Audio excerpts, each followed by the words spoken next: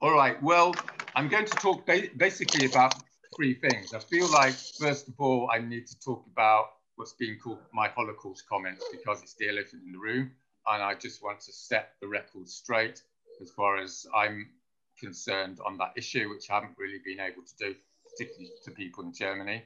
But that's not really the main focus. It's more like it feels like that's necessary to do and put something on the public record about it.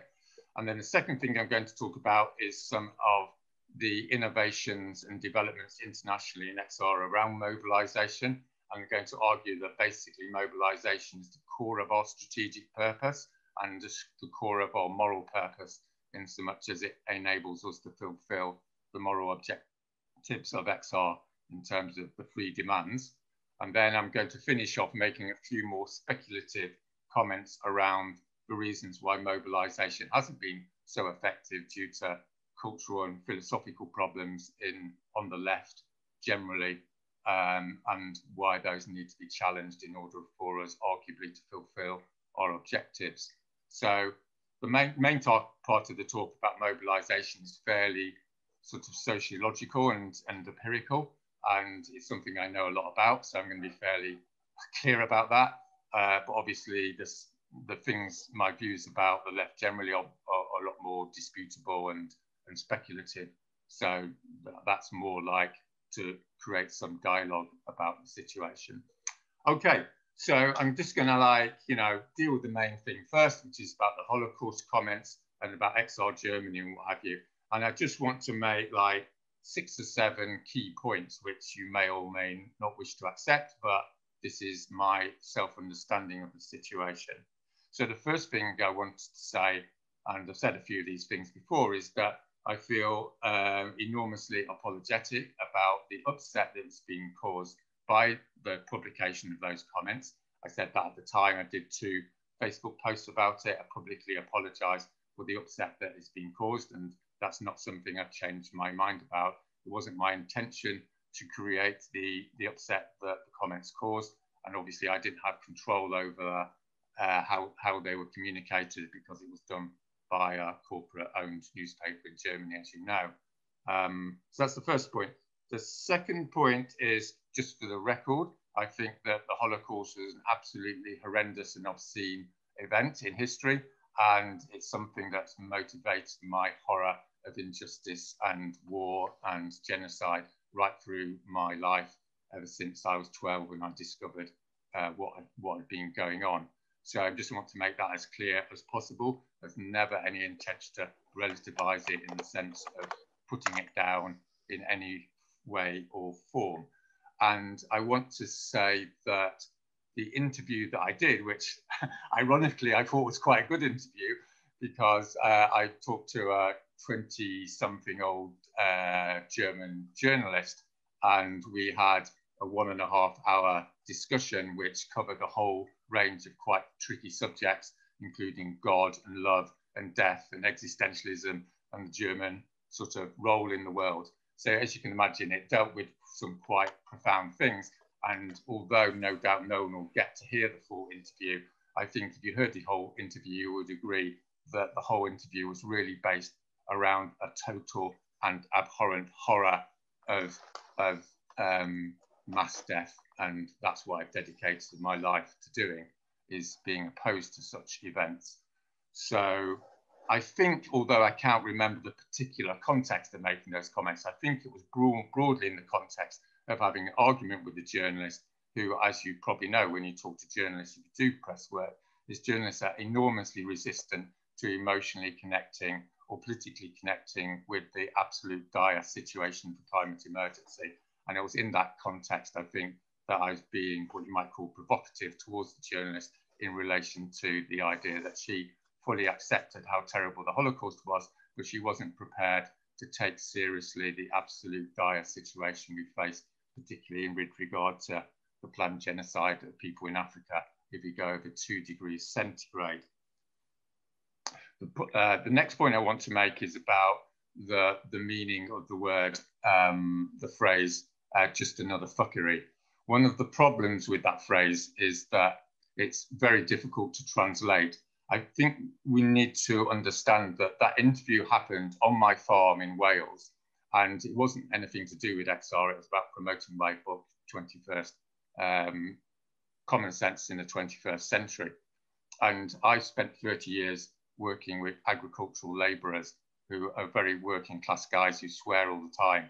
And if you say that something is just another fuckery, what you're actually saying is it's an expression of expressiveness. It's not an analytical phrase. It's not a mathematical calculation of what's more important than something else. It's a working class phrase, which basically means everything's fucked up. And it doesn't mean that the thing that you're opposed to is less or more fucked up. It's just a everything's fucked sort of phrase. So in that context, that's how I would try to explain it, as it were, in the context that I think the Holocaust was obviously an absolutely appalling event. Okay, so just for the record, I'm not anti-Semitic, or at least if I am, I'm not aware I am. My self-understanding is I fully support anti-racism, anti-Semitic action, always have and always will. And as it happened, as I said to a number of journalists afterwards, and as I said to the journalist on the day, I think, like, I was brought up Christian, I was brought up in the prophetic Judeo-Christian tradition, and a large part of that, of course, is connected with the Old Testament and the Jewish tradition of telling truth to power. And that's very much where I'm inspired. So ironically, I would say I'm actually pro-Jewish in the sense that I'm pro the Jewish tradition, that element of the Jewish tradition. Okay, so just moving on to specifics. If you want to ask a clarifying question, that's great. You can just let me finish this little section. That would be great, Lorenz, yeah? Yes, one of the things which is most difficult about the episode was that the memo that I wrote suggesting that we do truth-telling in other situations was written after the interview, not before it. So there's been a malicious attempt to defame me, as far as I'm concerned, internationally by people who don't like me in the movement, because it's just a matter of fact that the memo was written afterwards. And so that produces no evidence that I intentionally went into the interview intending to cause disruption. Now, obviously, no one can actually know whether I intended to or not, because no one can read my mind. But for the record, I'm more than happy to swear on my children's lives, and I've got 4 children, that I did not, I emphasize, I did not go into that interview with an intention of causing disruption over comments on the Holocaust. I went into it to tell the truth, and that's how I approach all the media interactions that I have. So I just want to finish off by saying that since I helped co-found XR, I've done around 200 interviews, and this phrase was, what, 30 seconds from 1.5 hour interview, and I've done hundreds of these interviews.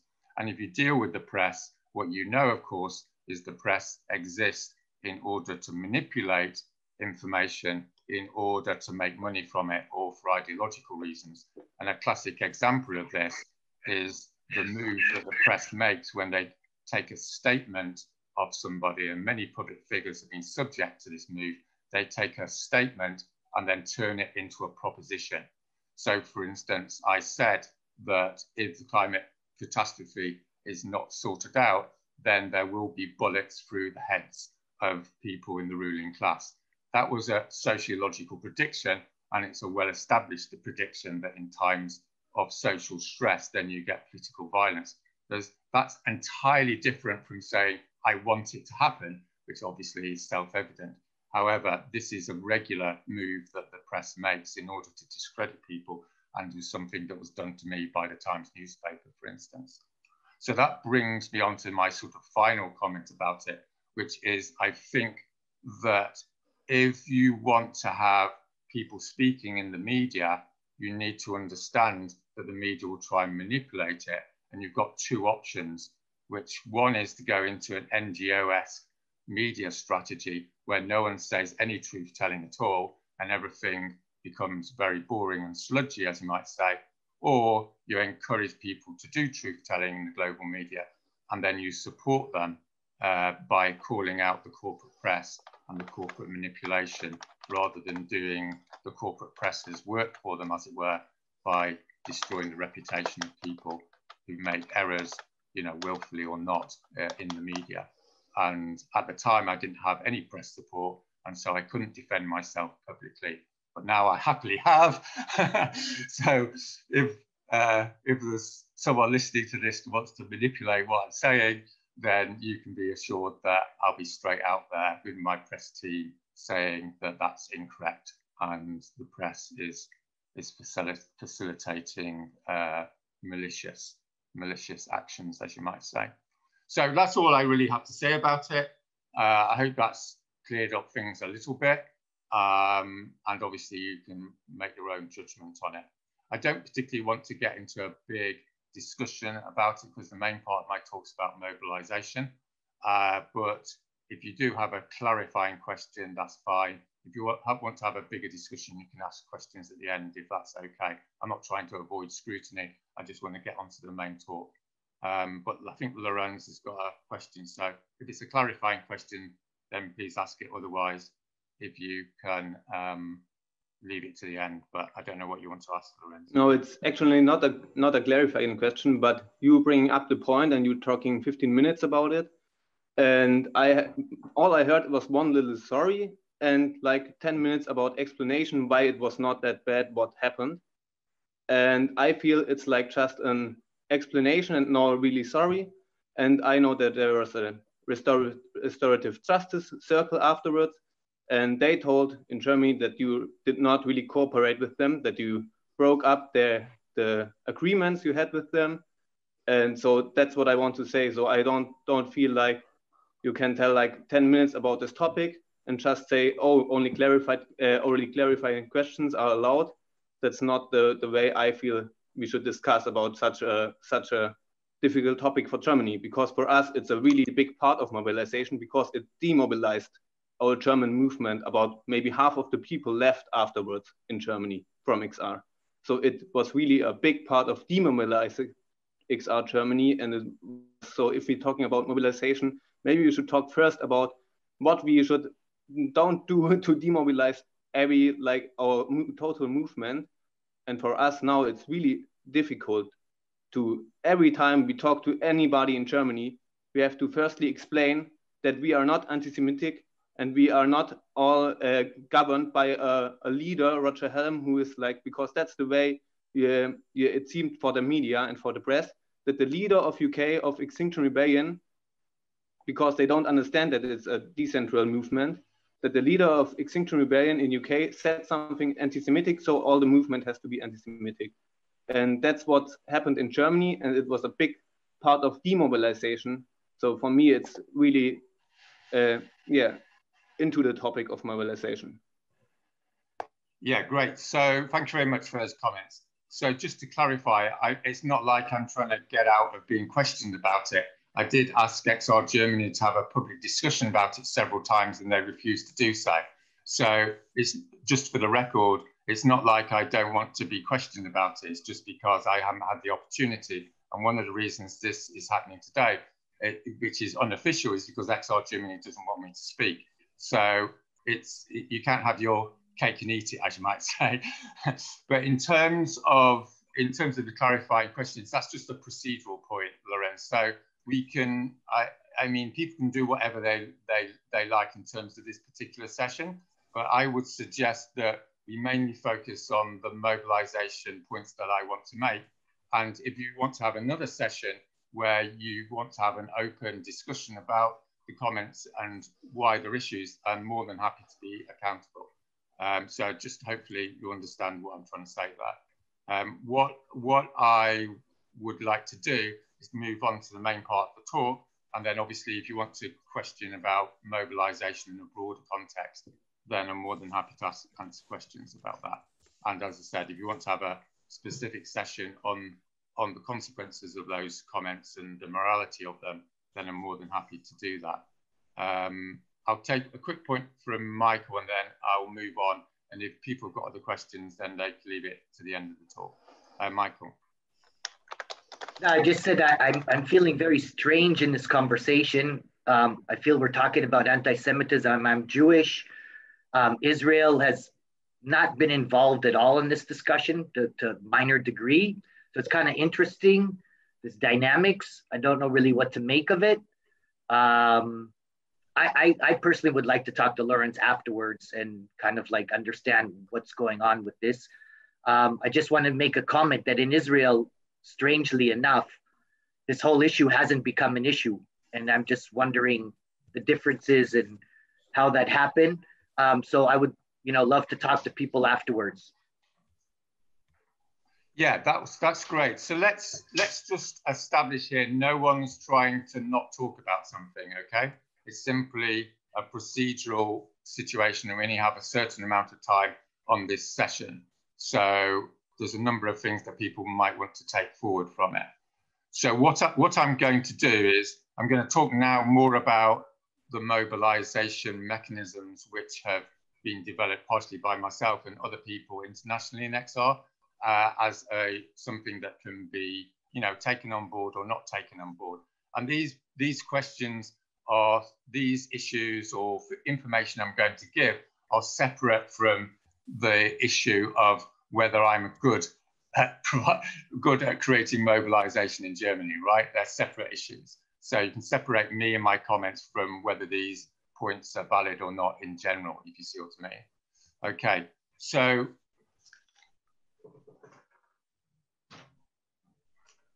I'm going to make the general point that my understanding of Extinction Rebellion's success and purpose is mainly centered around mobilization, not strategy narrowly defined.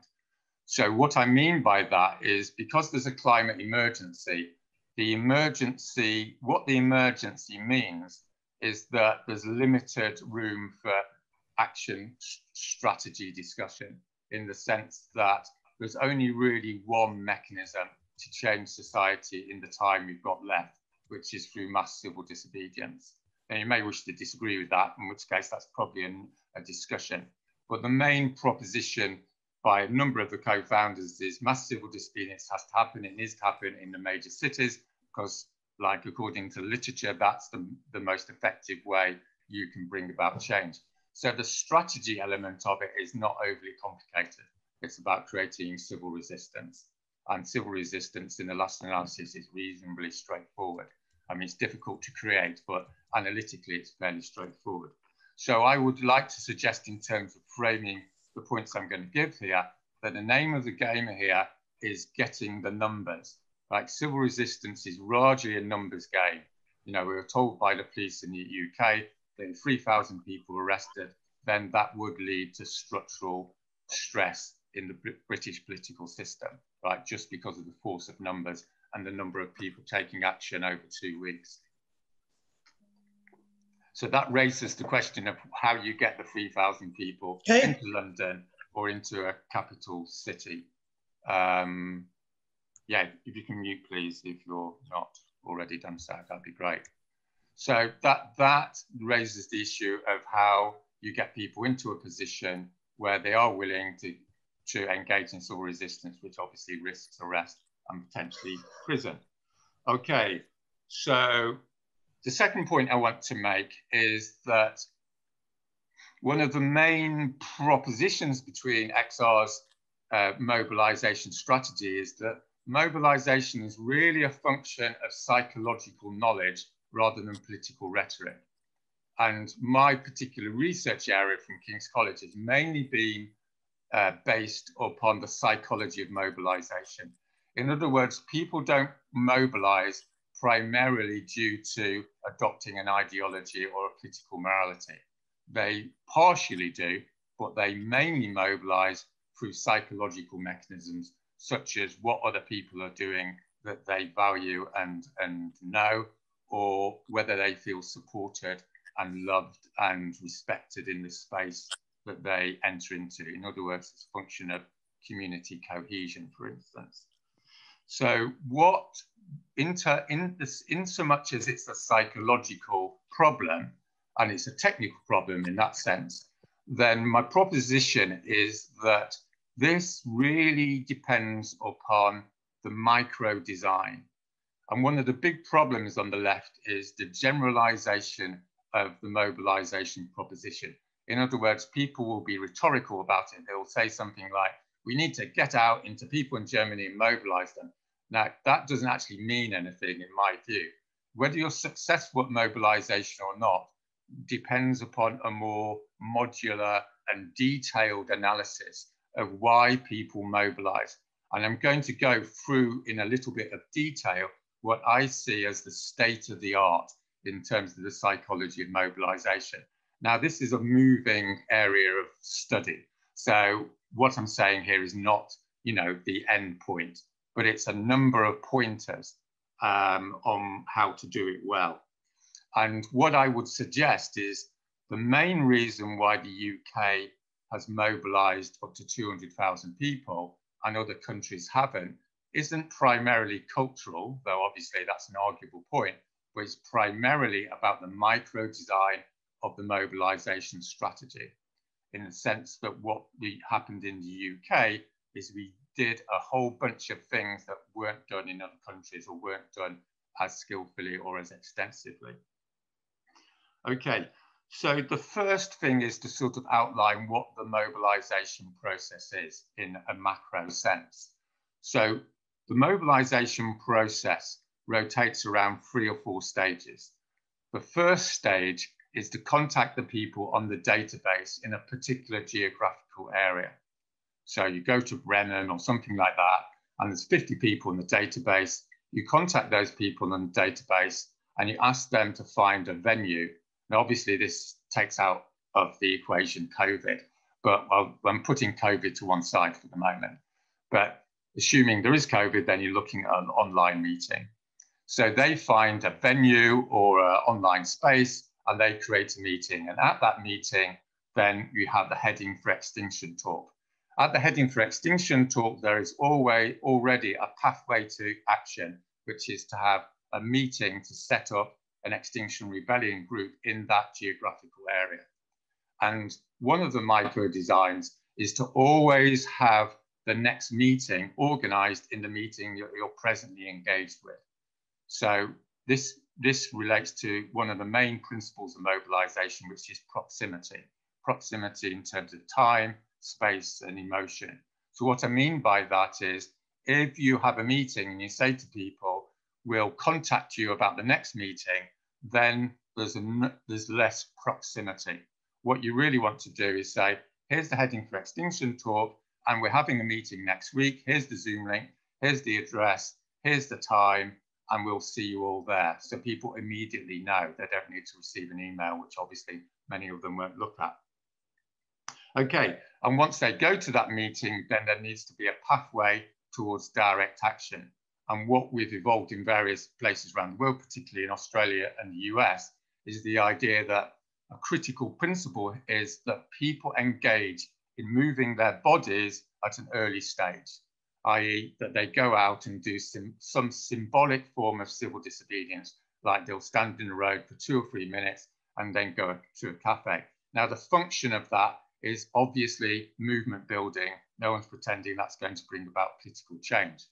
But the adrenaline rush that people get through acting together in community and through doing something minorly transgressive basically helps to bond them into a commitment mode. So the principle behind this design is people are primarily mobilized not through cognitive processes, but through emotional processes, or more specifically, through the biochemistry of action, right? We've all experienced this. You go on an action and you feel more committed because you've gone on the action. You don't feel committed and then go on the action. You go on the action and then feel more committed. So this is like a major change really from what you might call the over-cognitive, rationalist Enlightenment view of human nature, which is embedded in traditional left-wing thinking. So that's the basic timeline. And obviously there's variations on the theme, and sometimes it gets mixed up. People go in an action first and then go to a meeting and then go to a heading for extinction talk. But the general timeline is get the database, create the talk, set the group up, do direct action, symbolic direct action, then have training, civil disobedience training, and then go on a larger action. And the larger action in terms of optimal design needs to happen within 4 to 6 weeks. So if it happens within a fortnight, obviously people have got time commitments. And if it happens like in 4 months' time, people forget about it. So there's a sweet spot for mobilization, which creates quite a lot of stress in the mobilization system because, it's very difficult to get everything to go really quickly, but that's one of the challenges. So that's the optimal arrangement. So what's been developed in the US and in Australia, for instance, is having regular national events every 6 weeks or 2 months, so that you're building up an ongoing industrialization, as you might say, of mobilization, right? It's not, you're not waiting to do something twice a year, for instance, because that breaks the mobilization process. Okay, so that's like a broad outline of the process. So I want to spend a little bit of time about talking about the talk itself, and then a little bit about meeting design. So as far as the talk itself is concerned, one of the main problems with the talk is that, in my view, it's been largely liberalized and middle-classized, as you might say, been turned into a science communication rather than an evangelical sort of evangelical call to arms. So again, what we need to understand, and middle-class political culture finds this very difficult to accept, but in a larger political historical record, we need to understand, and this is supported by modern scholarship, that people are mobilized through emotion, not through information. Okay, so when I do talks, I never use a PowerPoint, right? What PowerPoints tend to do is dampen emotional connection, because people subliminally associate it with informational, academic, and sort of science communication culture. What we need to create is more a sort of 19th century evangelical atmosphere. The person goes in, they look at people in the eye, and they give a banging speech, right? This is what's happening. We're fucked, right? We've got responsibilities to our children. We've got responsibilities to the people that came before us. We've got to get out and engage in civil resistance. That's the message. You don't need to give loads of technical information in a Heading for Extinction talk. If you watch the original talk that I did in King's College, you'll see that it wasn't like, there was no PowerPoint, right? It was a bit of a mess because it was the first time I'd done it, but it was visceral. I took quotes from what happened in Germany and on the Eastern Front in the World War II, and it was primarily focused on the coming of mass death, right? And that's basically what the Heading for Extinction talk is about. It's the prospect of mass death. And that was taken out of the talk. And I suggest if you want to be effective, you need to bring it in. And I think if you're doing the talk effectively, then 25% of your audience should be prepared to engage in civil disobedience at the end of it. That's what I would say is the average. And obviously, the people that engage in doing the talk have to be extroverts and charismatic. One of the problems in the UK is we didn't have much quality control on it, and people who weren't very good at communicating, engaged in giving the talk, and it dampened the effectiveness of it. So there's a little bit of a balance there between participation and quality control that you need to negotiate, obviously. But the main point of it is if you get a good speaker, you can double the amount of people that you mobilize. And that's something to look out for, as you might say. All right, so in terms of the situation with the meetings, one of the, just coming back to the general principle here, right, is people don't go to meetings in order to receive information, in order to engage in a rational decision-making process and then move on to civil disobedience.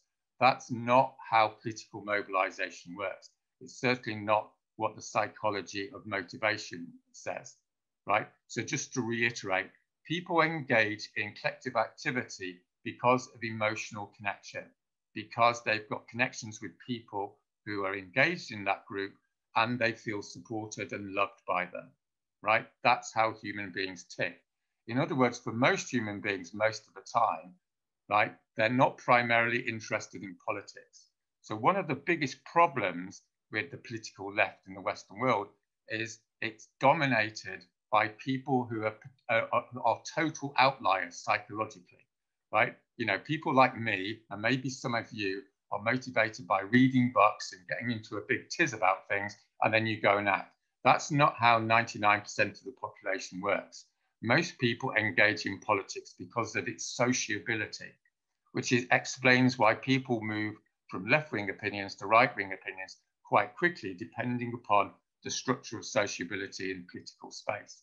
In other words, if they feel more welcomed in a nationalist space, they'll become nationalist, right? If they feel more alienated in a left-wing space, then they'll leave that left-wing space.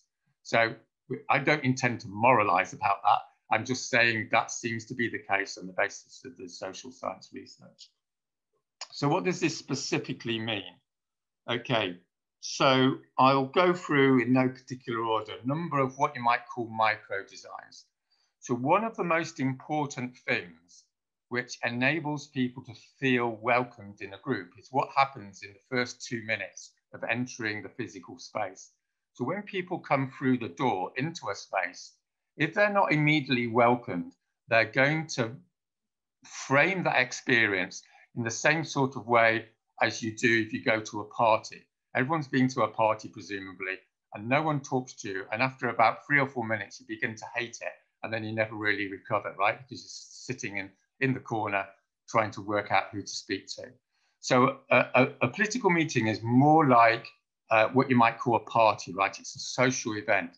And the upshot of it is the most effective way to integrate people into that space is to go up to them within 30 seconds, explicitly welcome them, shake their hand, COVID allowing, and engage in some small talk, right? And then put them on a table in a space where they're facing other people and there's drink and food available, so that they immediately engage in a conversation casually with other people in the space before the meeting. So if I was going to do this Zoom call properly, for instance, we could have had a little breakout group before we have the talk, and you could talk to each other about, you know, X, Y, and Z. Okay, so another thing is about the language.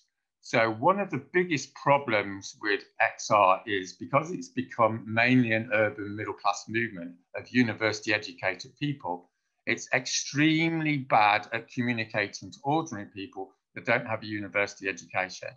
In other words, like without knowing it, you alienate people because the words you use display a certain alienation and antagonism, right? And people pick that up subliminally, and what they say is, this is not for me. This is for these educated people, these urban middle class radical people. That's not for me. And what we need to bear in mind here, and you know, maybe I should have said this at the beginning, is once you're only going to create a mass civil resistance movement, and all mass civil resistance movements are based upon an alliance of many different personality types, many different cultures, and many different political opinions, but they're all united on a basic sort of moral consensus that what's happening is terrible. So what you need to do is to use a neutral language that encourages people from lots of different backgrounds to engage in that space. Okay, so another thing that needs to happen in that space is when you're saying whatever you want to say, you have to have a pathway to action. So one of the biggest mistakes of political meetings is everyone's totally convinced that something's terrible, but there's no pathway to action. So what the psychological research says is if you want to get people to do things, you have to do two things. You have to persuade them, and then you have to tell them what to do. If you don't tell them what to do, then they won't do anything because they don't know. So they'll be terribly upset about climate change. They'll go home and they'll be depressed, and 3 days later, they won't do anything, even if they're getting an email. So you have to have a concrete pathway to action in the meeting. And concrete pathways to action need to be pluralistic. In other words, you don't want to say in the meeting, okay, everyone's got to stand in the road next week, because some people won't want to, right? And some people won't be able to. So the best thing is what's called to provide a menu of options. And obviously there's lots of different things that are valid and necessary in terms of a community mobilization. So what this means is people like to have the choice. Psychologically, if you tell someone that something's happening, then if they haven't got the choice, they don't own the option. If you give people options, then they choose one of the options, and through the process of choosing it, they buy in more into that option. So that's one micro design element. The other micro design element is the options have to be concrete in time and space. So in other words, you don't stand up in the meeting and say, will someone be coordinator? No one knows what that means, and it's too abstract. What you say is, will somebody help me next week organize the chairs for the meeting, right? And then someone will put their hand up. And a little add-on of that is don't ask general questions anyway, like ask certain individuals to do something. So this is another thing which a lot of people don't get, is that if you want people to do things, then you should directly ask them, right? Which, you know, in the Anglo-Saxon sphere, we slightly humorously call headhunting. So if you're at the meeting and, you know, lots of people say to me around the world, they say, Roger, we have a meeting and no one will volunteer for anything. That's because you've asked the whole group. The psychology of getting people to do things is to directly ask them. So after this meeting, you know, I might ring Henning up and say, can you organize another meeting for me? And then he'll do it. Well, if I ask the whole group, it's like everyone's sort of looking at everyone else because no one really wants to do it, right? So that's, you know, there's 3 or 4 little elements there. And at the danger of, you know, using what you might call entrepreneurial research, there's a book called Influence, the Psychology of Persuasion, which is probably the classic. And if you want a bit of Christmas reading, you can read that, though it's not very left-wing, I should warn you. But anyway, you know, that's the literature. All right, so I'm not going to exhaustively go through these points, because if people are interested in meeting design, which is the heart of my research, that's what I won my awards for, then you know, you can always get on a Zoom call and I can help you more with details. Like, that's the sort of flavor of the general point, right?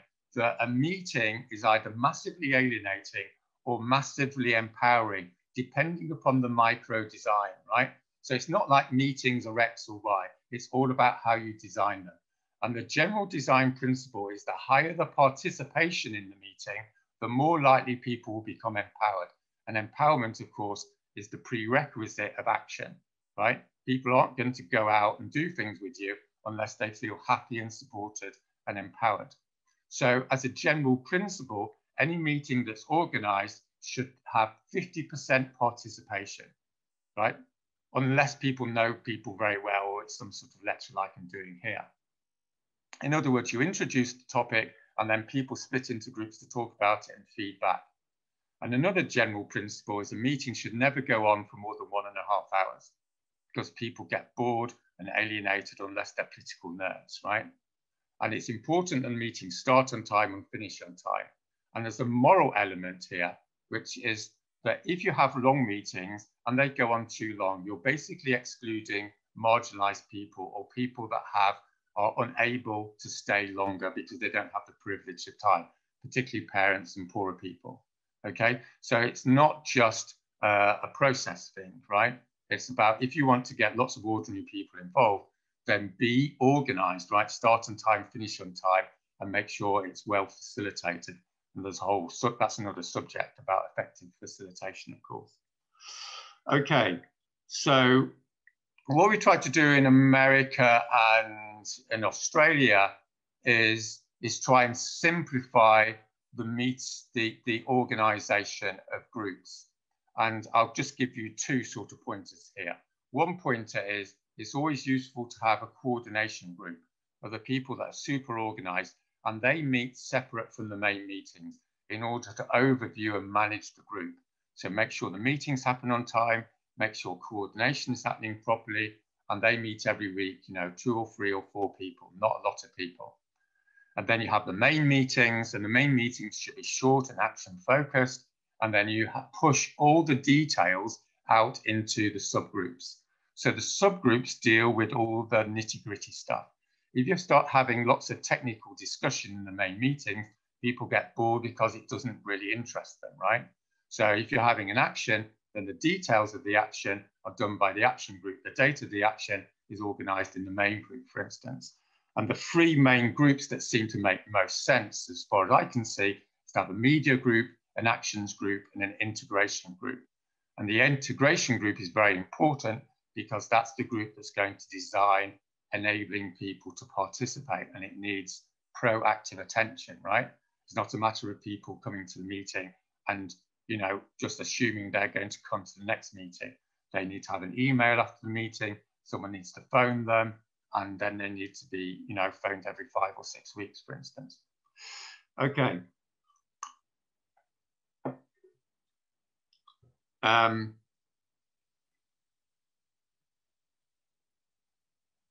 All right, so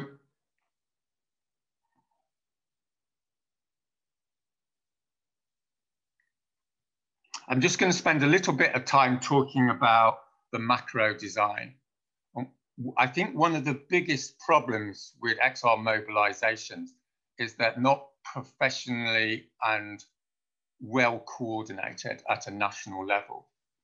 And what it seems like one of the biggest factors of success, apart from the micro design, is to have a national group which works full time and arguably should be paid in order to organize a national mobilization process. So this has been done several times. It was done in London before the April Rebellion, where I headhunted about 15 people. About half those people worked full time. We worked out this mechanism of setting up XR groups, and we set up 20 XR groups in London in 4 weeks, right? By having a really well-organized process, you know, contacting people on the database, creating social media, having the heading for extinction talk, creating the first meeting, civil disobedience training, and 2 weeks later, they were on the streets in London when there was 1,200 arrests. So that basically was the prototype. And then what we did was we created a national mobilization group a few months later.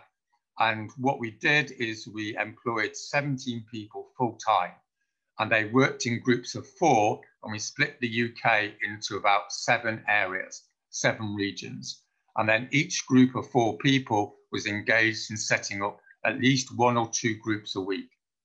And we set up 50 Extinction Rebellion groups within about 2 months, and then COVID hit. So that's what can happen on a national level. And we did the same thing in America. We had 17 people. We were moving towards 10 or 15 groups, and then it died off because COVID basically made it really difficult. And it was obviously difficult because of Trump and what's been happening in America. What's been happening in Australia is there's a national coordination group. They've done a 3-day training. They've got 8 full-time mobilizers now. They work in different states, and they've got a list of groups to set up. So what they've done is they've gone through the database and they've identified 50 areas of Australia where there could be a group. In other words, there's a town, there's 20 people in that town who haven't got a group. They contact those 20 people, they organize Heading for Extinction talk, and they set the group up. Okay, so that's the broad framework of it. But something that needs to be quite sensitively designed is the relationship between full-time people, particularly full-time paid people, and volunteers. And as I'm sure you know, this relationship can be done well or it can be done badly. So when it's done badly, then that person takes a hierarchical attitude and tells everyone what to do. And when it's done well, it involves people engaging enthusiastically with volunteers. So one of the things we did in the UK and what's getting rolled out in Australia is the idea that every state or every region has a weekly or fortnightly mobilization recruitment Zoom, right? So anyone in that state who's interested in mobilizing can come to the Zoom call or come to the meeting, and get what you might call a rapid training in how to mobilize. And then they join a mobilization team for that state or region or city. And that team meets every week. So it might have 3 full-time people in it. And then, as happened in the Midlands in the UK, it might have 10 or 12 volunteers. And those volunteers are encouraged to engage as much or as little as they like, right? There's no necessary structure. So someone might want to just, organize a heading for extinction talk once a month. That's fantastic. Someone might want to do data inputting. That's fantastic. So the atmosphere is whatever you want to do. It's great. And I'm here as a full-time organizer to support you. And that seems to be the game changer, because that enables you to level up the mobilization process, if you see what I mean. Because instead of just being a single person running around a little area of Germany, pulling your hair out because you've got too much to do, you're basically levering the enthusiasm of others. And obviously, it's, mathematically, it's a no-brainer. If you've got, 100 hours a week of mobilization in an area, you're going to get lots more results than just having 30 or 40. Okay, so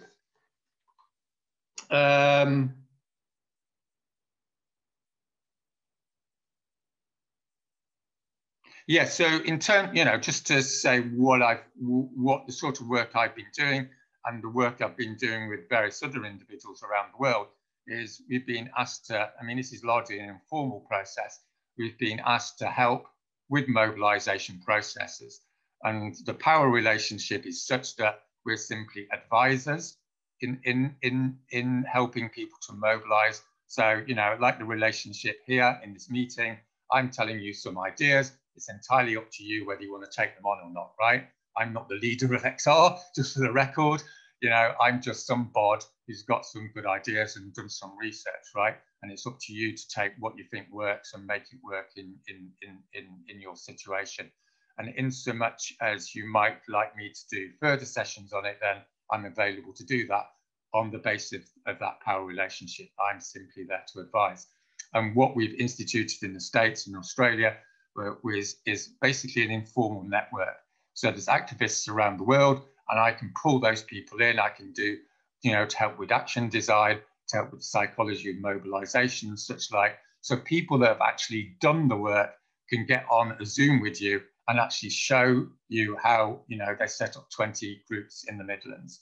You see what I mean? So it's not, I'm really a conduit. So you can talk horizontally around the world to other people that have actually done what you want to do, which obviously is very empowering for everyone concerned. Okay. So that's my sort of, scholarly opinion, as you might say, right? And I'm 80% certain all those things are really good ideas. As I said, it's up to you whether you take them on, and, to a certain extent, there's cultural factors and political factors and what have you.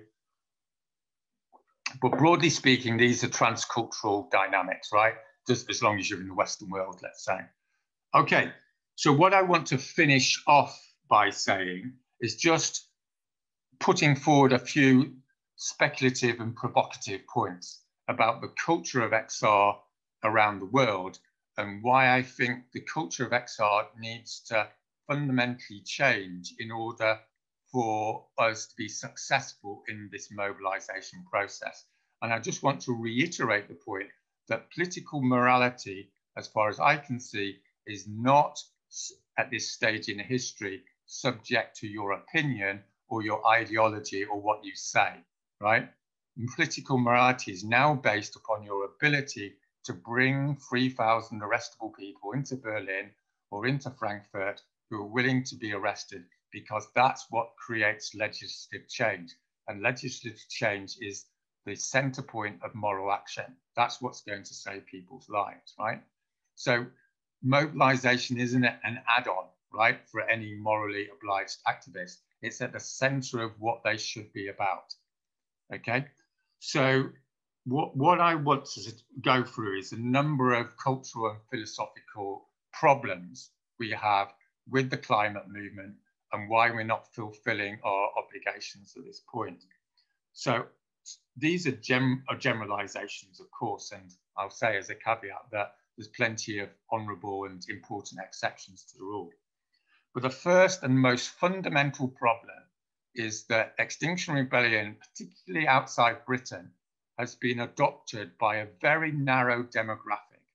And that narrow demographic is urban, middle class, educated, liberal left or radical left, right? And that's a very small demographic. And I'm not criticizing those people, I'm broadly in that demographic myself. But my proposition to you is that mass civil resistance never works with only mobilizing that demographic. That demographic has to be part of a wider cultural alliance, right? And I'm saying cultural here, right? Specifically, because it's not primarily about political categories. So for instance, in terms of the sociology of revolution, which you might want to check out, revolutions are successful when many different groups come together. And historically, the most important groups are small business people, farmers, and religious people, right? Because those are the middle ground groups. Once you get those people into an oppositional frame, then you can bring about structural political change. And they're ambiguous, all those groups, on the climate emergency, which means they can be brought in if you're sympathetic to their cultures. Now, their cultures are broadly what you might call conservative, but they're only conservative with a small c. And the proposition is that all conservatives with a small c should be mad as hell about the destruction of tradition, right?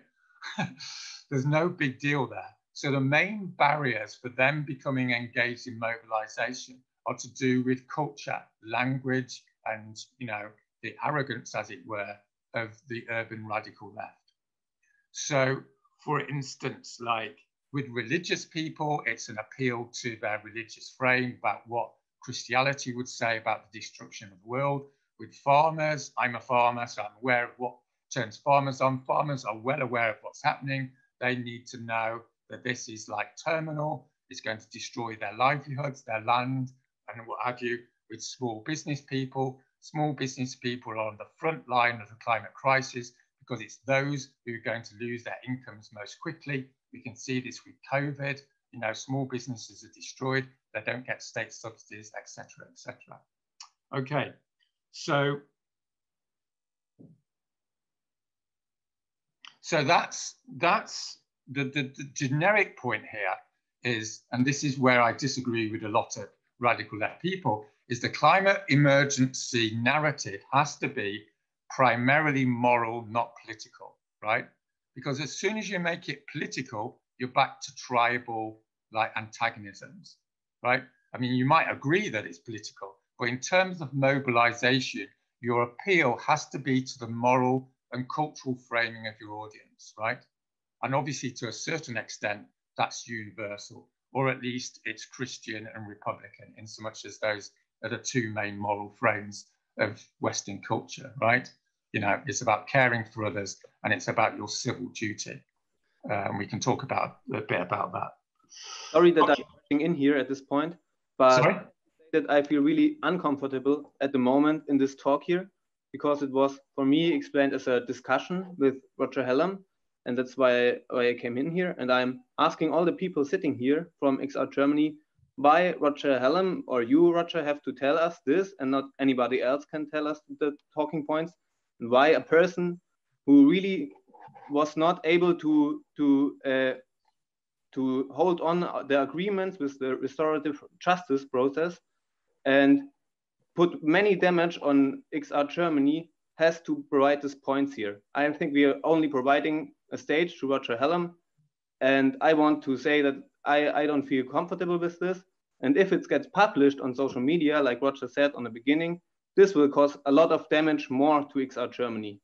So I am really feeling bad in this situation, and I don't know how we should act now, but I don't think that we should just let it go like this. Yeah, well, if you wish to leave Lorenz, then that's fine.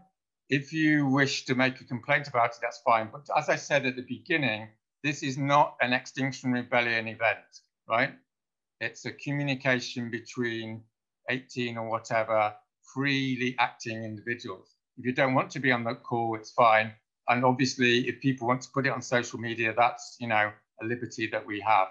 And obviously, you disagree with what I'm saying, which is totally fine. I'm more than happy to discuss those issues with you. But I would respectfully ask you to allow me to continue. I've only got about another 5 minutes, and then we can have a discussion about it, and people can take it forward as they see. But I just want to make that absolutely clear, right? This is not an Extinction Rebellion event. It's a discussion between a number of individuals about what needs to happen, you know, broadly speaking. So I'll continue for the next 5 minutes. Jan, unless it's a clarifying question, would it be possible for you to ask it at the end, or do you want to ask it now?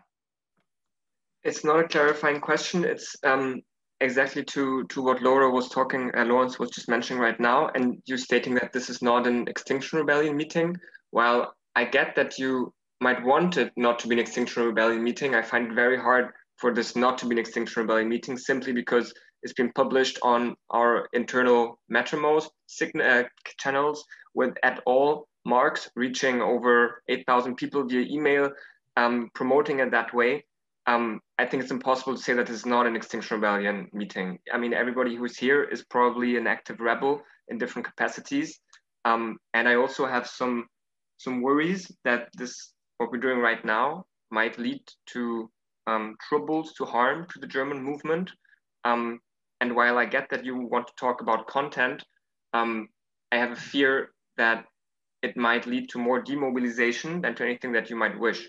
And that's why I find it hard to actually talk about the content while these worries have not been addressed properly. And that's why I'm sort of also stuck a little bit, not sure if it's good to finish the talk now and the last 5 minutes you have, and then go somewhere else, or maybe try and clear this discussion now so that we can see what might be a sensible solution for all of us to continue and not lead to harm, because I believe that's whatever we hear, none of us want harm for Extinction Rebellion. Okay, so what I suggest is I spend the next 5 minutes finishing my talk, and then we have some discussion around it, and then we take it from there. Would that be okay? Okay, so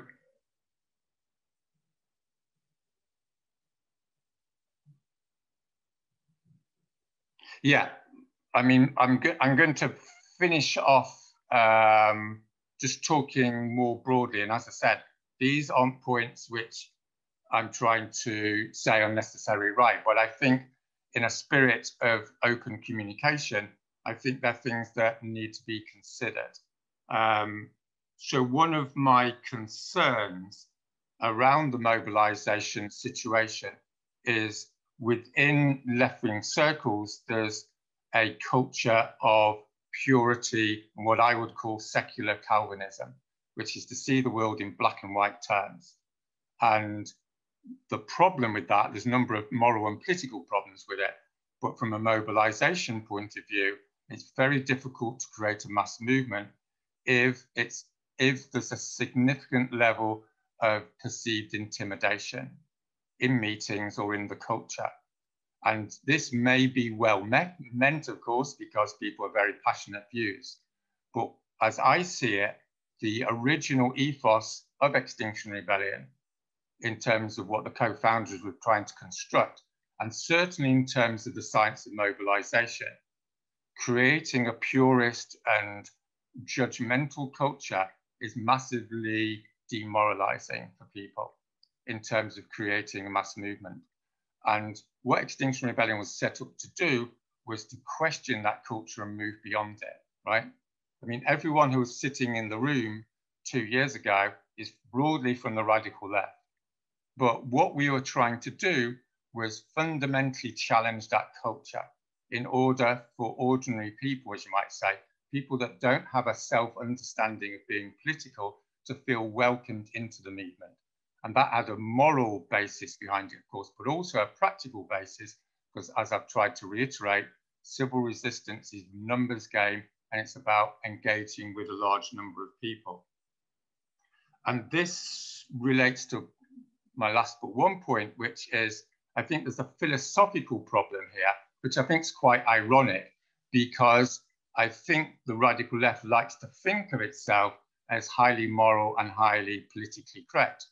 But what modern psychology has shown, I think, is that the psychology of the political left and of conventional politics is highly alienating and highly dubious, because it's rooted in the objectivism of the Enlightenment, which assumes that people make decisions on the basis of moral inquiry and makes decisions on the basis of political debate.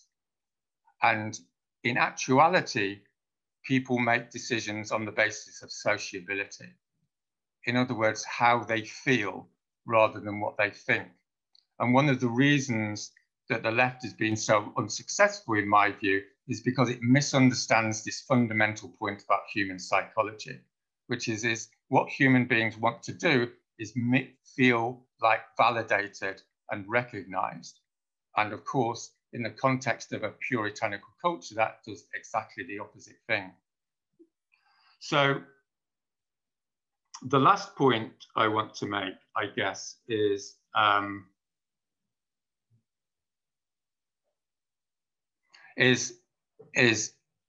about the German context and its influence upon XR.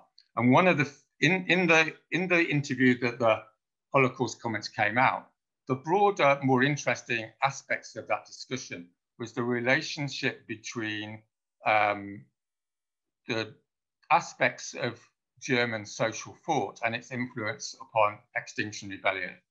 As you should know, Extinction Rebellion came out of 2 years of social and political research by a bunch of academics and activists. And there were 2 main influences on Extinction Rebellion. There was the American civil disobedience tradition, right? Which, as we all know, was centered around Martin Luther King. And Martin Luther King, as we know, was influenced very much by Gandhi, who was influenced by Tolstoy and Thoreau. But it's the idea of moral action, transgressive action. And that tradition was perfected to a certain extent by the civil rights movement. So what we were trying to do was take that action philosophy, but we were also trying to combine that with what I would call, like, and maybe this isn't an accurate way of putting it, is the philosophy of communication, which is rooted in the German tradition, particularly with Hannah Arendt and Habermas, right? So my understanding of having studied both those 2 philosophers is the proposition that humanity and humanness is rooted in dialogue and deliberation. It's not rooted in the imposition of particular viewpoints. And this isn't just a sort of old liberal idea. It's rooted in the idea that through freely entering into dialogue, then human beings produce their greatest level of sociability and civilized behavior. And of course, this philosophical basis has been often it's been supported by the empirical research on citizens' assemblies.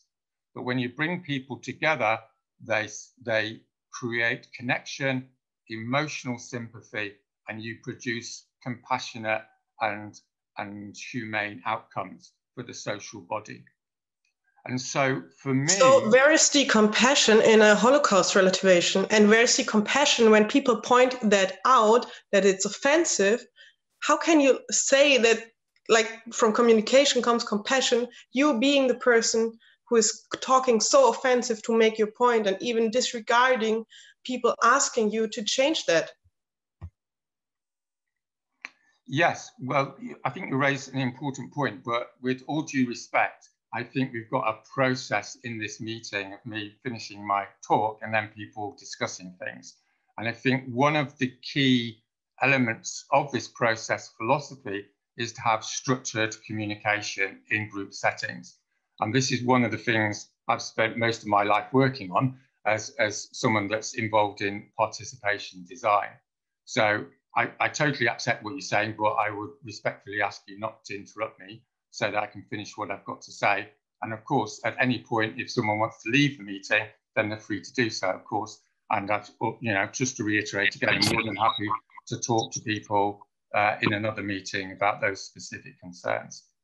But just to finish off, like that, what I'm trying to say here is, you know, leaving aside the very important concerns that's just been raised, there is a broader sort of challenge here about how to create large movements through the sociability agenda.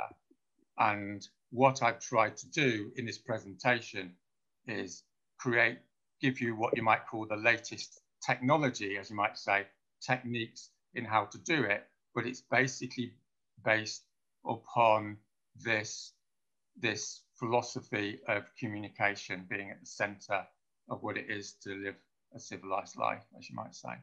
So I'm going to leave it there, and I would like to suggest, if it's okay, people put their hands up and I'll take the questions in turn. I'm going to, we're at 11:16 now, so maybe people want to ask questions for half an hour, and then if people want to have a more engaged discussion, then they can, you know, we can organise another occasion to do so, either informally or semi-officially or whatever people might think is best. Okay, thank you very much.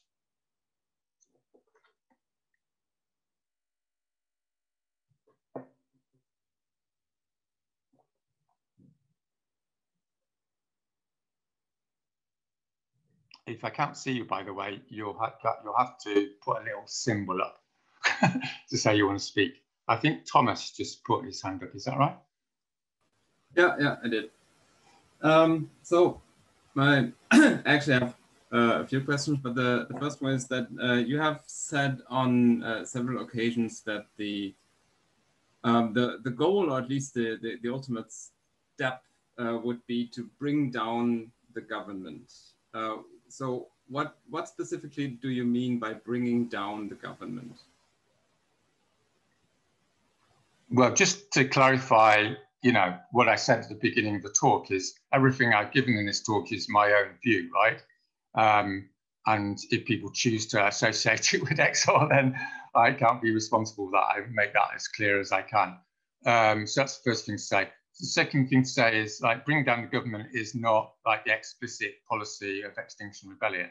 So it's a personal view that I have, that bringing down Western governments is now necessary. The reason why I think it's necessary and moral is sort of threefold, really. First of all, I think along with a lot of technocratic people who are in the governmental space in Western democracies, they are aware that we haven't got a chance in hell of staying below 2 degrees centigrade, and so much as 1.5 is locked in, without a complete transformation of the industrial economies of the Western world. And that is only going to be brought about by an emergency mobilization of the political sphere. What that means is, like, for instance, I talked to, you know, a major advisor to government, and he said what's necessary is to shut down the oil industry in 6 months. So that's not going to be done by the present political regime, because that's not what they're about. So that's the first point about bringing down the government. The second and more sort of broader reason is because all the governments of the Western world are now guilty of genocide, because they've already locked in over 1.5 degrees centigrade. So from a moral point of view, they need to be replaced. The specifics of how to bring down the government and what to do about it have been detailed elsewhere, but the proposition amongst what you might call forward-thinking revolutionaries in the Western world is we're not looking at the imposition of some anarchist chaos or some Leninist dictatorship. What we're trying to work towards is a new form of radical democratic constitution where citizens' assemblies are at the forefront of national decision making. So one model of that, for instance, is 1,000 people are selected from a country, and they stand for a year in an assembly, a people's assembly, and they make decisions on the critical issues of the day and have a legally binding decision, in the sense that they can't be trumped by what you might call corrupted politicians who are there only because of, you know, corporate sponsorship and what have you. So there's a moral aspect to it, but there's also like a practical aspect to it.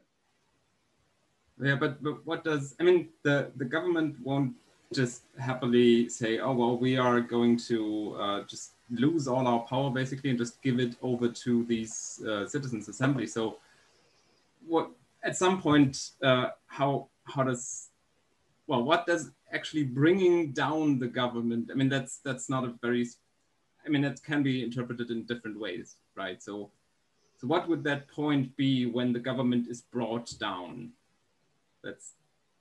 What would that point be? You mean, do you want me to describe how revolutions happen? Yeah, I mean, so what, yeah, I mean, I know all the, like, gathering a lot of people, then collecting them, marching towards the capital, but then what would be the point where it's actually the government is being brought down? Because, I mean, lots of people, especially in Germany, have a bit of a problem with governments being brought down because we have a bit of a bad experience with that. So yes, well, what I'm trying to suggest is that the governments of the Western world are now incapable of reducing carbon emissions by the amount that's needed in order to prevent a substantial possibility of social collapse and functional extinction in the next half century, right? That's the reality of the situation. So it's not a situation of going, we're going to have a nice liberal democracy in Germany or anywhere else for the next 50 years, or we're going to follow Roger Hallam's mad idea of bringing down the government, right? The options are social collapse or a substantial transformation in the political regime. So let me, right? I mean, bring down the government is a rhetorical phrase. It's not meant to be interpreted as an analytical proposition. The analytical proposition is a substantive change in the power structures of Western societies that enable popular and democratic and deliberative democracy to take place. And the mechanism through which that takes place, I would suggest, is through a 1 or 2 year process of structural conflict between mass civil resistance and the creation of parallel institutions, right? That's happened many times in European history, and it happens regularly in the global South. It doesn't need to involve mass violence. It can be done through mass civil disobedience. Now, having said that, there's no absolute guarantees, of course, but it's like something that a lot of people think is now necessary. And a lot of people that actually work in the system think it's necessary, right? Because they can see that all the procrastination is basically structurally set. It's not because, you know, the president of France or of Germany wants to, you know, doesn't want to bring about climate change. There's massive power formations in Western democracies which are implacably opposed to radical decarbonisation, as hopefully we all know. And the only way that's going to be dealt with is by a transformation in political power. So that's the proposition.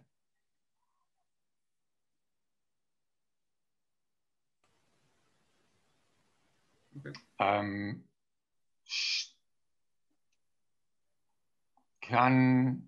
Was there someone else who had their hand up? Yes, I have a question. Just one thing, there's also stars in the chat, and people are writing stars, basically they like to put up a finger. That's the same thing. Sorry, I can't see that. So maybe someone could help me. I think, Roger, I think Lara was put forward by Jan to speak. Could you take Lara? I've got Lara. I would like to prioritise people that haven't spoken, so that it's not just 2 or 3 people and what have you. So Lara. Yeah, if Audley, could you possibly facilitate it? It's quite difficult for me to keep an eye on things. Okay, I'll try and facilitate. Or just so Lara, go ahead. Yeah. Sorry about that. Yes, thanks. Just one comment, Lawrence. Is that directly to the topic before? Because I would have a different one. Yeah, I'm not sure if you should go in there deeply, but when you're saying we wanting citizens assembly, like doing all the national-wide or the main national-wide decisions, aren't you forgetting that the power in citizens' assemblies is really much in the facilitating team, is really much in raising the question for citizens' assembly, as we can see in UK. So this sort of power still exists, and you can't say that the citizens' assemblies and just are making like better decisions or are acting by their own, because they need questions, they need to be facilitated, and all the stuff around has many influence on the process. So you could make a really bad citizens' assembly with some bad decisions in the end if the process is really bad. So this, I just wanted to state this point here. Yeah. Laura, sorry, Roger, Lara, are you okay with that? Because this was really your question. Are you okay for Roger to reply to that? Well, yeah, do you absolutely. want to add to it, Laura? Is there any other aspects you want to raise? Well, it's not far away from what Lauren said, but I will continue after you answer to that if you like to. Yes, so I think, Lawrence, yeah, you've raised really important point there. And I think it's worth emphasizing that there's no utopian idealism here, right? What we're looking at is creating a radical democratic deliberative culture, which still will be imperfect in many respects, because there's no such thing as a perfect political process. But what we should be aware of is the substantial moral and technical advantages of making decisions by citizens' assemblies. And I think there's a big difference between what you might call elite-initiated citizens' assemblies, where an elite basically, as you rightly say, sets a question, and then the elite has the option to ignore it or water it down, and what you might call citizens' assemblies, which are created in a context of civil resistance, where a mass movement demands a question of a citizens' assembly, and the mass movement creates the agenda. Okay, so that's really what the optimal scenario is, which again, you know, has a number of problems associated with it. But in so much we can see that civil resistance and revolutionary situations are functional in terms of creating a more civilized society and a more equitable society. What the sociology of revolution points to, I would suggest, is a creative interaction between a street movement and alternative institutionalization. In other words, they're not sequential, they're coincidental. So a street movement creates a demand for an assembly, and then the assembly gradually accumulates power vis-a-vis the old power structure. And there's an interaction between those two things, and that might take a year or two to play out, or even a decade. But that's really how it works. And obviously it's messy and all the rest of it. But that's how I see radical political process is largely formed.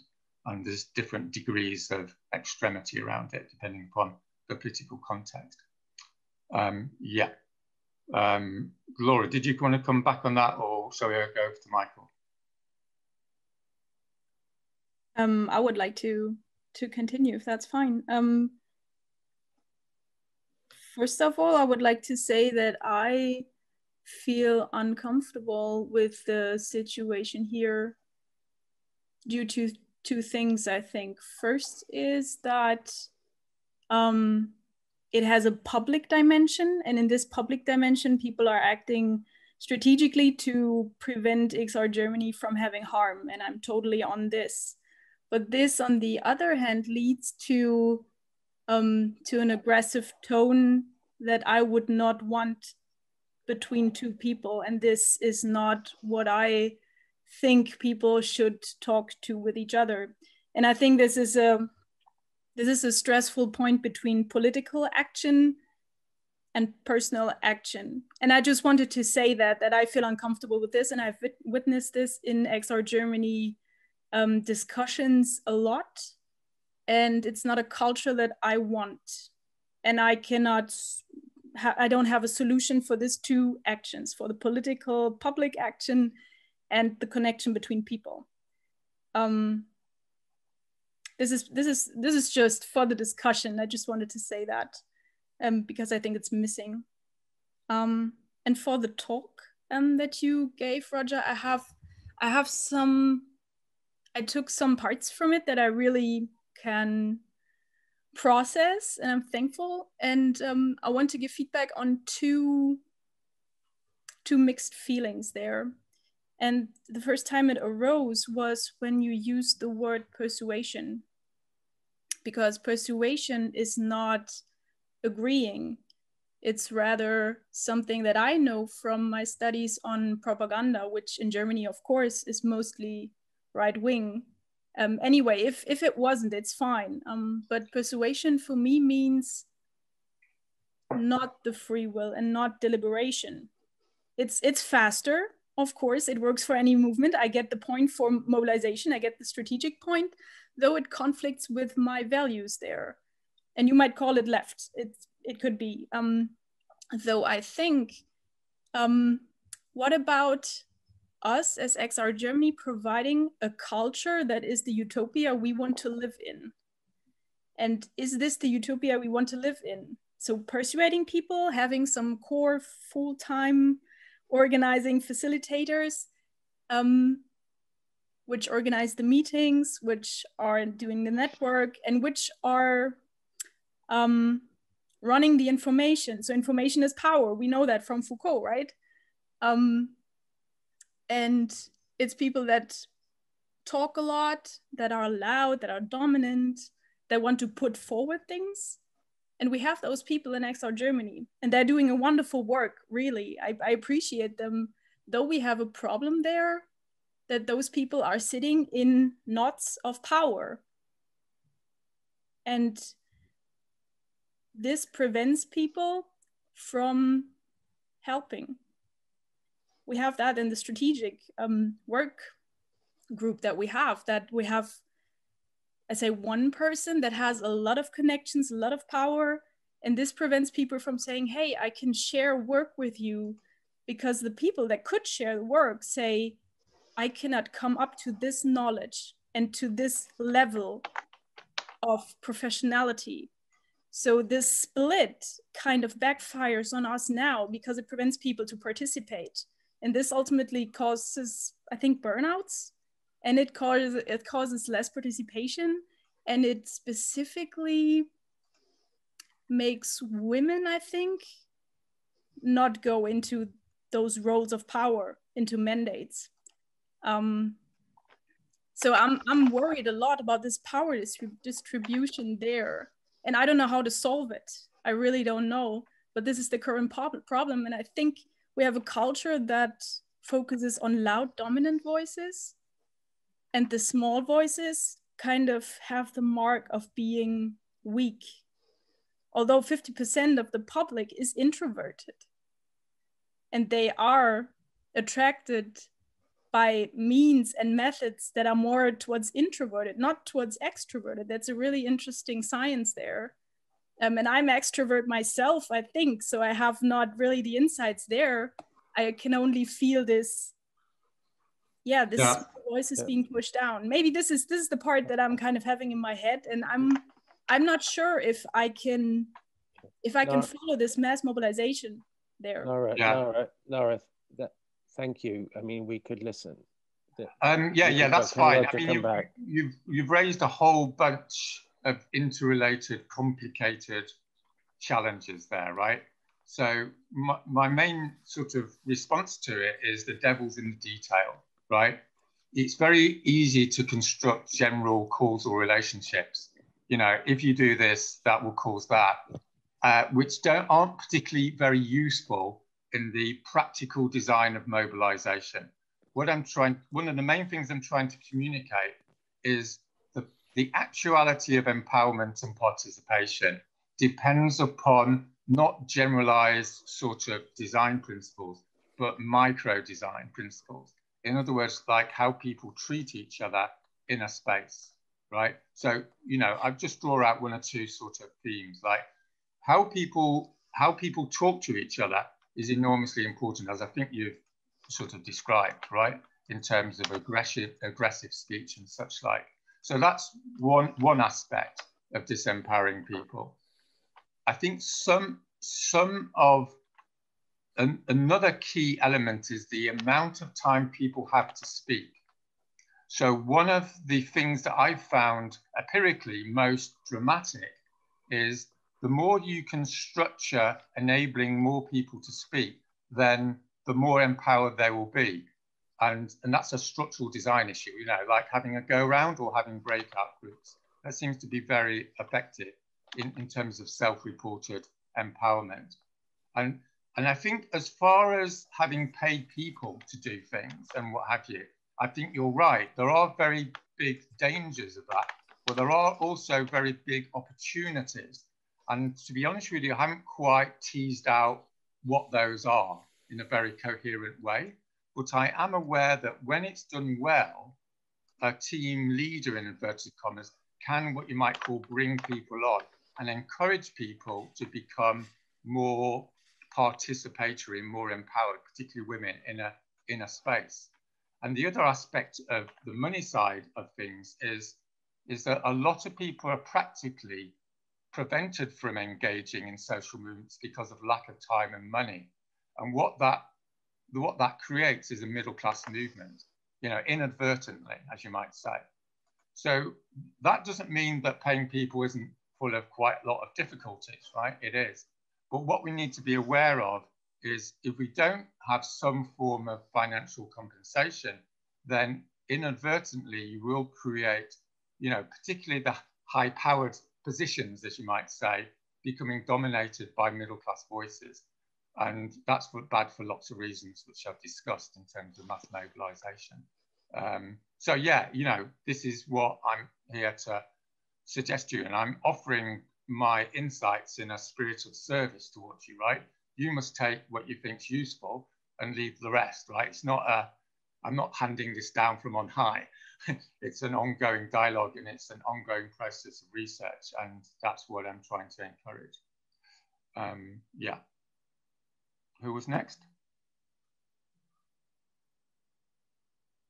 Can I suggest Judith, who hasn't spoken yet, and then Michael and Heine?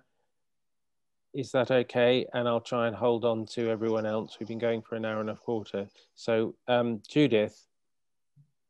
Thank you so much. Well, actually, I have spoken already. Okay, sorry, forgive me. Yeah, well, but thank you for letting me speak again. So to me, it's really important, and I also see it in the principles and values of Extinction Rebellion, to try and live the better world that we are trying to build, because we need to build it ourselves, and we cannot build it only talking about object and strategy, but also reflecting on ourselves and listening to each other. And therefore, as we all like stand behind these principles and values, I believe, I would like to ask Roger, as a fellow human, you have been asked to refrain from offensive speech about the Holocaust and other things. And you refused that in the restorative justice process continuously. And I would like to ask you once again, would you now agree to refraining from these points that have been pointed out to be considered offensive by many people? It is the Holocaust relativation, but also other things. Can you do that? Yeah, well, thanks for the question. So just to clarify, my understanding of the restorative justice process, and I went through 2 sessions which lasted for several hours. I think the process that came out of that was a number of things which everyone agreed on and some things that some people didn't agree on. And myself and Tim Crossland, who I worked with on it, like made a number of proposals, and then XR Germany made a number of proposals. And I said what I could agree with and what I couldn't agree with. So my understanding of the situation was that I would liaise with XR Germany and any pronouncements I was going to make, which might relate to Germany or XR. And what some people in XR Germany wanted me to do was to make a commitment not to talk about the Holocaust in any capacity at any point in the future. And I had to inform them that, unfortunately, I couldn't make an absolute commitment to not talk about something that lots of people talk about. So that's my position. And obviously, I'm sorry that some people feel like they have the need to tell me what I should or should not talk about as an individual. But unfortunately, I can't agree to that for what I hope are reasonably obvious reasons. As far as my intentions are concerned, like I'm not, as I said initially, the last thing that I'm interested in is causing harm or causing upset. But as we all know, if you tell the truth, then inevitably that causes upset. And so the main challenge here, as you might say, is how you can communicate things that need to be communicated, and do so in a way that's assertive, but also respectful. And that's an ongoing challenge, I suppose, as it is for people that have criticised me. I would suggest they have a similar challenge. There we are. Thank you, Roger. Is it okay with the group if I take Michael and then Heine? Is that okay? So, all right. Thank you, Lara. Thank you, Jan. So Michael and then Heine. Thank you. Well, I'm not going to speak about the issue of the Holocaust. I don't find it serious to have a 10-minute discussion about this issue. So I don't feel like it's enough respect for the issue to really talk about it. I could say I didn't understand your last comment about telling the truth, and I hope that you're not saying that the truth is that the Holocaust is just another event. I hope that's not what you meant.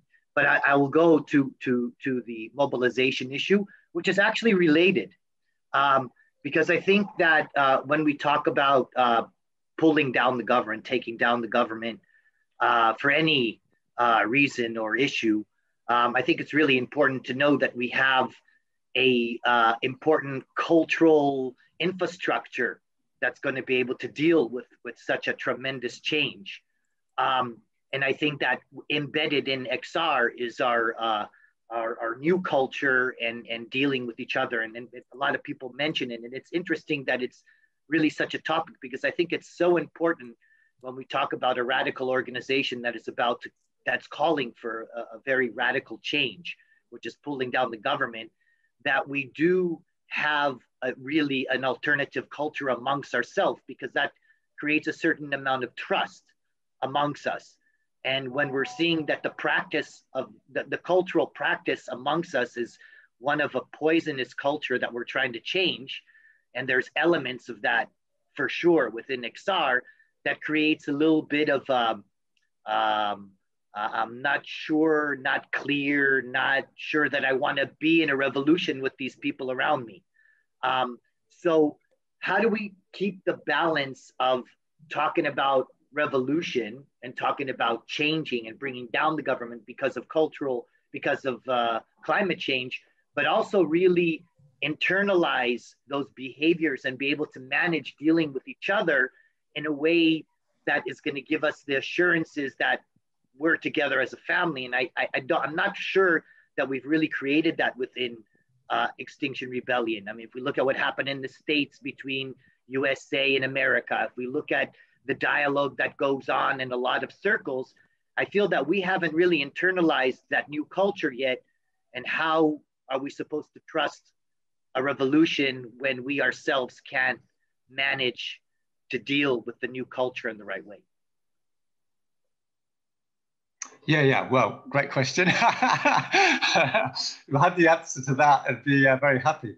But yeah, just to clarify, telling the truth does not mean putting down the Holocaust and all the rest of it, right? I'm making a generic point about speaking your truth. I've already said what I think about that in my introduction. So, and I agree with you, it's a longer discussion. So I will just move on to responding to your main question.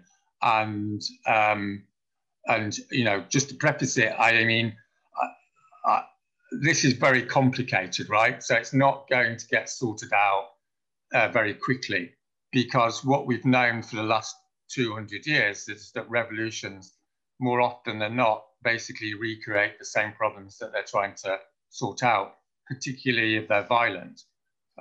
So the first thing to say is that a revolution has to have non-violent discipline at its core, otherwise it's fucked.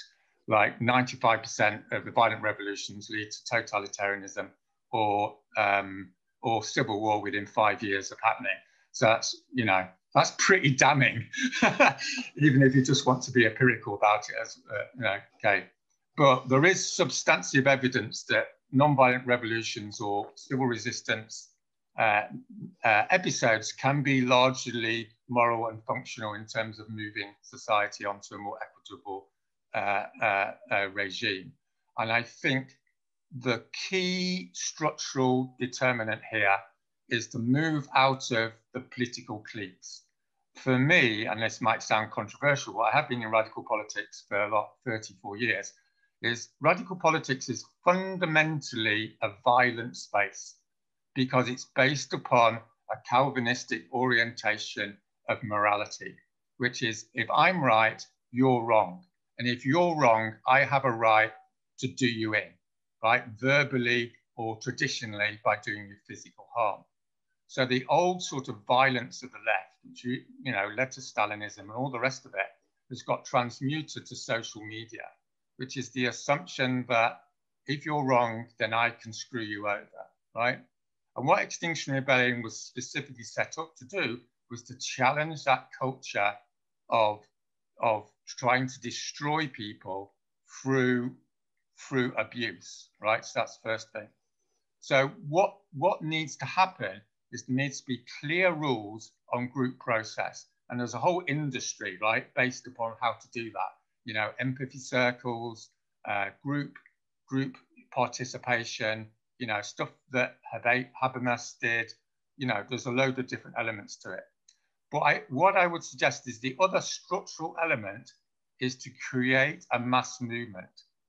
The reason why the movement hasn't degenerated into a left-wing cult in the UK is because a substantial number of people in Extinction Rebellion in the UK have never been involved in politics before. And they have what you might call a commonsensical sociability, right? They're not bothered about the minutiae of various political debates. What they're bothered about is forming good relationships with each other and getting on with the job. Now, I'm not saying that ordinary people are somehow saints or anything stupid like that. And I'm not even saying that they're better than political people. What I'm saying is that if you want to create a human revolution, you need to have a productive synergy between what you might call ordinary people and political people. Because the political people need to educate the ordinary people, as it were, in, you know, the dynamics of political power. It's very important. But what the ordinary people do is they inform the political people what it is to be cool, right? You know, and enjoy life and enjoy the everyday, you know, so that we don't get sucked into this dark, dark world of 20th century destructive politics. And if the 20th century is going to survive, I would suggest it requires us to move on beyond that Calvinistic, hateful, you know, nastiness, right? that characterizes radical politics. And, you know, as someone that's been on the end of it, I mean, it's an occupational hazard. But Thank you. I'd say those are the two structural agenda items. Thank you, Roger. There's no guarantee, Michael. Sorry. Sorry. Don't give me a hard time if it doesn't work. Thank you, Roger. I'm mindful of time, but can I take Kirsten and Heiner then, please? Yeah, and then we'll draw it to a close and we can discuss if people want to contact me to have further discussion. Unless that should have been Heiner and then Kirsten. Can you put, sorry, Kirsten, I think that was Heiner, then Kirsten. I do apologize. Heiner. Okay. Roger, you're probably aware of the movement that calls itself Querdenken in Germany. They're against the COVID-19 measures, which is currently uniting people from across the political spectrum, including right-wing extremists against the government. What do you think of movements like these?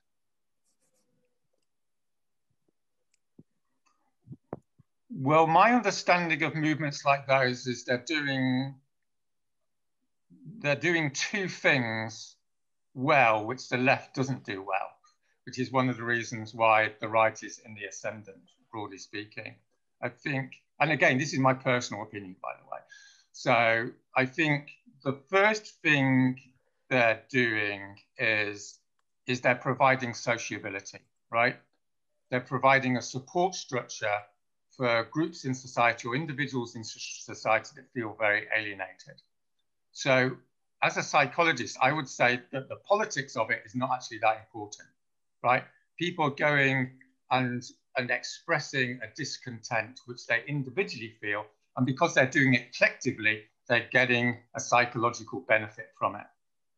Which leads me on to the broader, more important point, which is a lot of the people who are disenfranchised in society are not being spoken to by the left, because the left is Calvinistic and moralistic, right? And that's forcing them to move into the right. And you can see this, you know, I'm not saying anything original here. It's probably the biggest issue in progressive intellectual life in the Western world, is why the uneducated people have structurally moved to the right over the last 30 years. And it's not really like rocket science, right?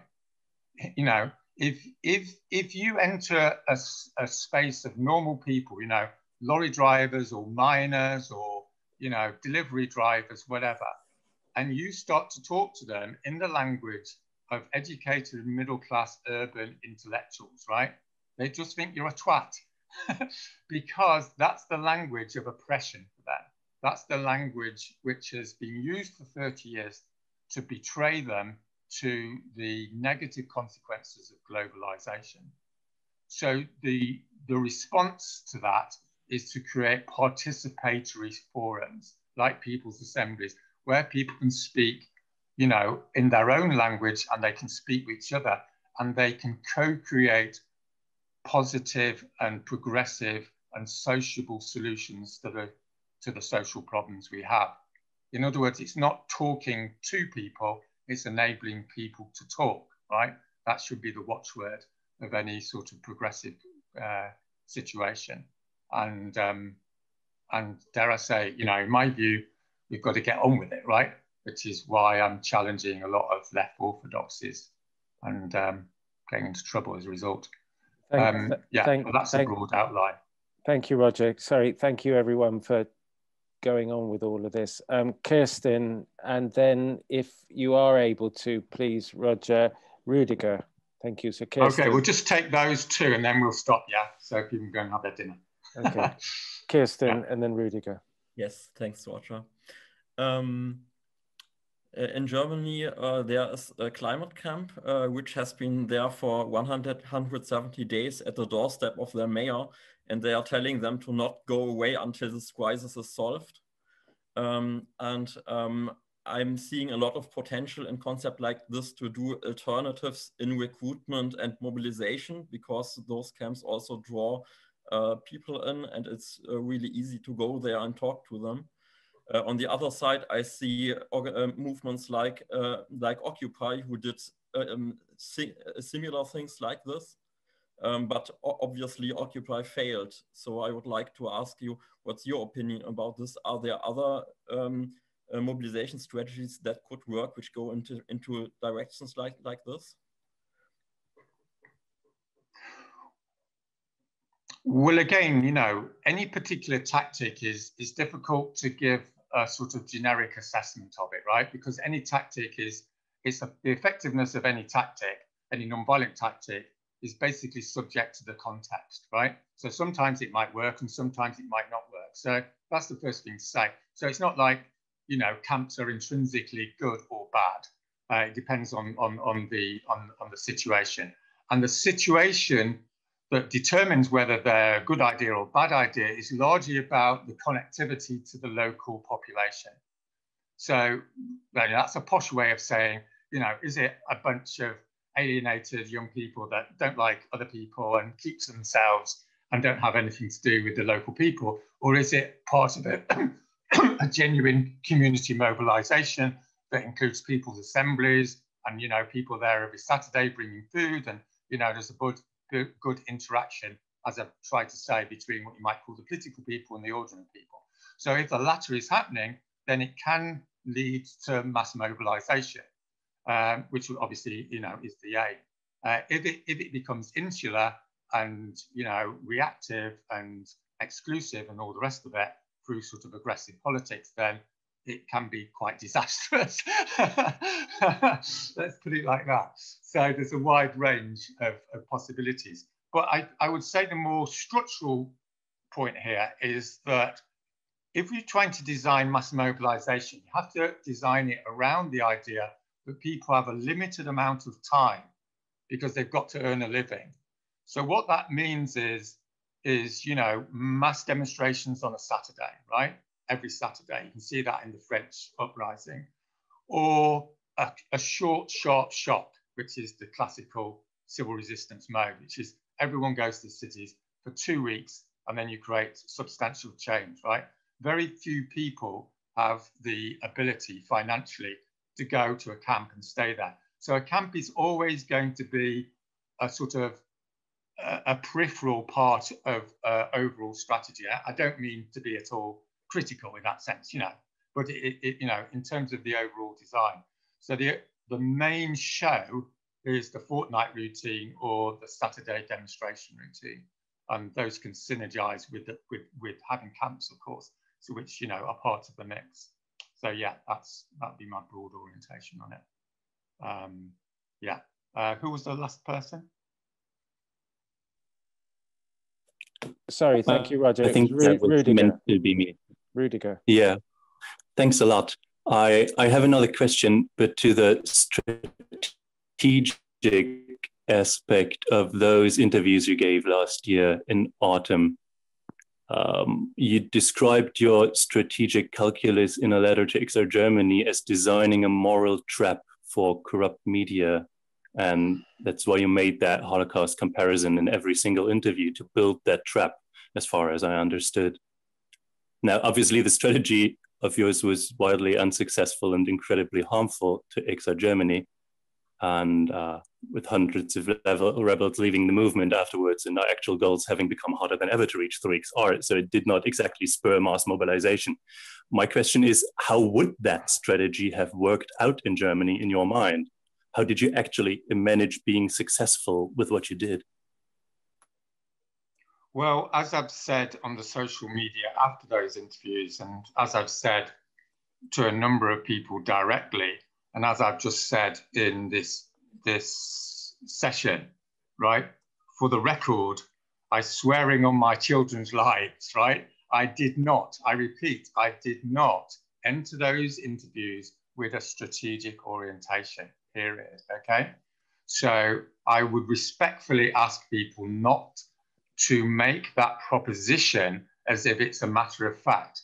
You might want to say that I'm a liar, which is perfectly fine, but you can't say it's a matter of fact because it's not, okay? So, you know, whether a strategy that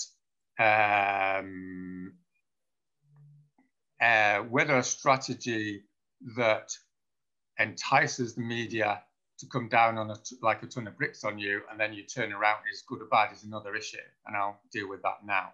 So, yes, what I think is the following, which is the most effective way to change the world is to tell the truth as you see it. And how I envisage the climate change catastrophe space is that it broadly should be seen as a scandal. And a scandal operates by repressing truth-telling. In other words, an evil or something terrible is happening and people don't want it to be talked about. And in so much as it is talked about, then the people that in power will try and distort or manipulate or destroy the people that are doing the truth-telling. So you see this in you know, whistleblowing or what have you. So my broader proposition, and this has no necessary relationship to what happened last year, is that there is a space, and I would argue is a necessary space, to do truth-telling in the public sphere that will result in manipulation and aggression by the corporate media and by the ruling class and what have you. And that can be, and is, and has been in the past, turned around to expose the violence in the system. And I would suggest that that's one of the primary mechanisms historically through which social change happens. And, you know, it can be done well and it can be done badly, as I'm sure we'd all agree. But that's really my orientation on that. Yeah. Roger, this is your call now. We've been going for 2 hours just about. Coming up, Jan did have his hand up. Yeah, I think we should leave it there, because otherwise it's just going to go on. And I'm not saying that because I'm trying to avoid talking to anyone.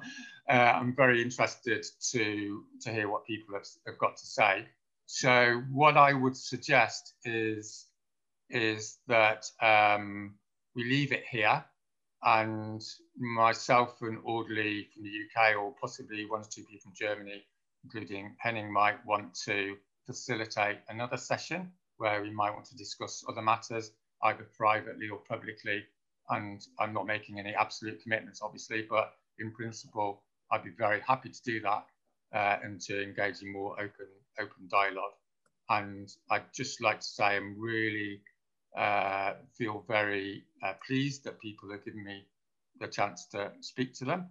And I'm a passionate believer in open dialogue and speaking publicly about what people have to say, as long as it's respectful and what have you. And I look forward to having future communications with people, as I have with other people around the world. And, you know, just to reaffirm, everything I've said is my own view. Feel free to violently disagree and to ignore it. That's absolutely fine. And I wish everyone the best of luck in all your endeavours moving forward.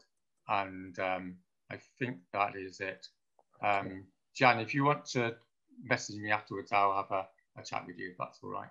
I'd like to leave it there. Okay. I will. Where would I message you the best in that case? Because I'll put something in. I'll put my email in the chat now. Yeah. Okay.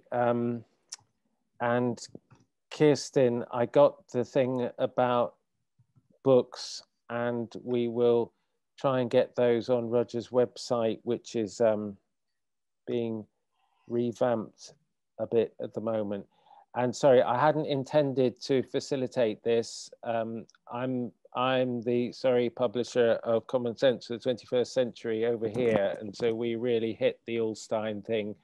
It was, I just have to say, it was an extraordinary evening when we had one of the biggest publishers in Germany pull out. So yeah, so I've been continuing on this. That's why I'm here, and I'm a rebel in Wales. But I think we've got to end now. And thank you very much. Okay. Yeah. Thank you very much, everyone. All right. Yeah. Good luck. Thanks. Take care. Bye.